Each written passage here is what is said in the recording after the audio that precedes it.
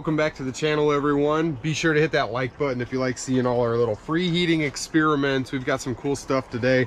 I wanted to come out and bring some facts. So I ended up pulling my little piece of foam out of my box here. I just wanted to show what kind of flow it's getting there. So you can see that it's drawing it right into the hole, and you can kind of see it skimming by inside the box. You can see in there a little bit better today because of the actual condensation being pulled out of there. So I was just trying to show the amount of flow going through.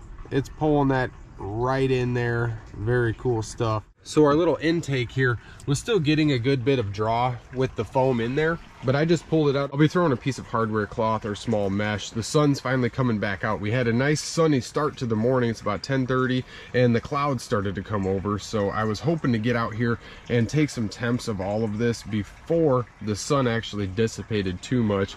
Got my little water breaking through the ice and snow that I had melting in there. I've just been throwing like a half a bucket of snow in there every day and kind of melting it up. So this little foam was kind of dampening the actual flow of our air coming into the box. Now I could see that smoke. It's really hard to see through this box because of the actual glare.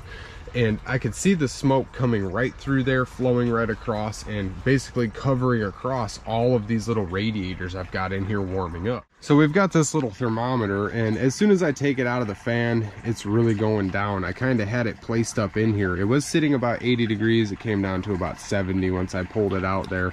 So sitting about 80 degrees coming out of the box right now is very darn cool. 80 degrees coming out, and we're sitting about 50 degrees inside the greenhouse right now. So we're gonna run some math, and I want to show everybody how to figure out the BTU potential output and calculate that up. It's nice and warm in here. It feels awesome.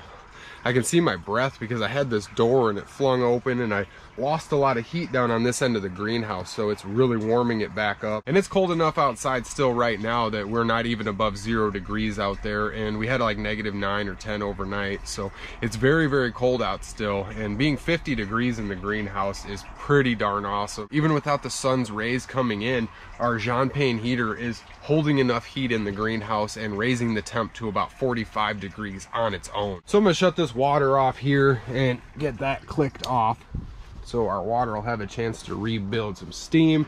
I need to grab my little whiteboard here and my marker. Hopefully my marker's not too darn cold. So as we've learned in the last few episodes, we've been talking about heating water and heating air. Heating water requires a lot more energy, and heating air doesn't require nearly as much energy because it doesn't have that thermal mass or that BTU holding potential like water does. So as I stated in the last episode, heating 1 pound of air, or 13.3 cubic feet of air, which equals 1 pound, by 1 degree Fahrenheit only requires 0.24 of a BTU. And this little fan we've got on the back here is pushing about 80 cubic feet per minute, which is pretty darn good. That's what you're looking for on some type of ventilation or flow system. So we've got 80 cubic feet per minute, and that is a very important number to us to find the actual BTU output of this box. So real quick, if we've got 80 cubic feet per minute, we'll multiply that by 13.3. So we're putting about 6.01 pounds of air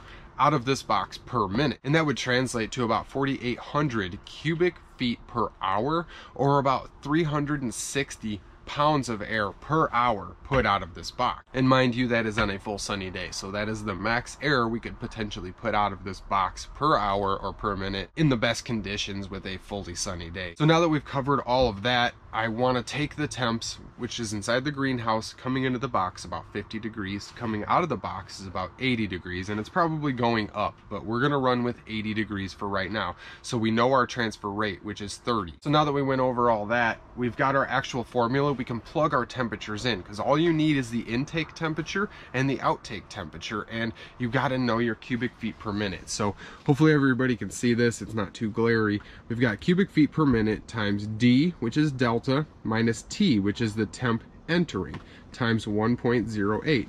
So we've got 80 cubic feet per minute times the equation 80 minus 50, which would result in 30, times 1.08. So now that we've got the equation down, we know what our transfer rate is. We've got 80 times 30 times 1.08. So 80 times 30 is 2,400 times 1.08 leaves us with 2592. So 2,592 BTUs per minute being pushed out of this box. So that is a very simple equation once you know your numbers. So I wanted to relate this to the actual box, and I wanted to show everybody the data. I wanted to show them how this is actually working, and I wanted to show everybody how well this could potentially work. That's a lot of energy per minute being put out of the box, because if we're constantly transferring 50 degrees to 80 degrees and up, we're putting a lot of energy out of here. And like I said, it doesn't require as much energy to raise the temperatures in this box. This solar air heating box is not requiring as much energy, and we're seeing better results with the energy that's put in from the sun.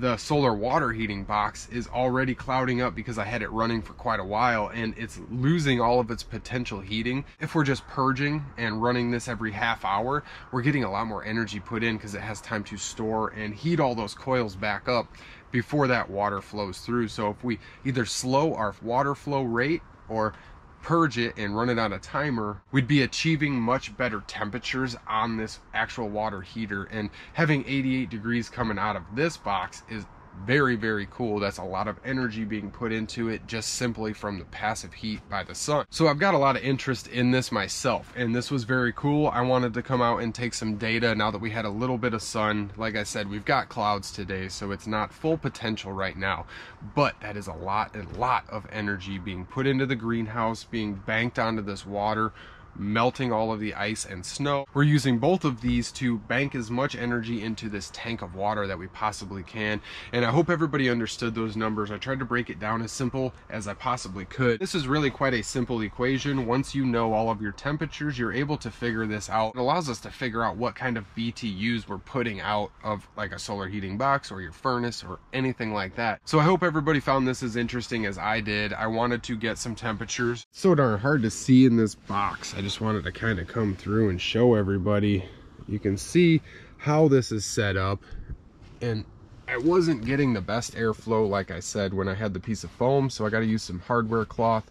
I just wanted to show how well that was drawing air right through that hole and basically running all of the air right across here and bilging it right out. As the heat's rising off those fins, it's mixing with the air coming in, and it's raising at 30 degrees already, which is very, very cool. And we have obviously cleared all of the condensation out of the box because it's warming up, blasting it right out the backside here. Very cool stuff. I find this very fascinating because we are just using free energy from the sun. So if anyone's got any questions on the little solar heating box, I really wanted to bring the data, and I felt bad unveiling this without actually bringing temps, but it was so darn cold out that I had this box in my garage and it was frozen, so I had to let it build up, and I was really excited to show it to everybody and show it in action and show the build all together, because it's a nice self-contained system. We just got an intake, simple solar running the outtake, and a simple little solar panel, and all free and recycled materials.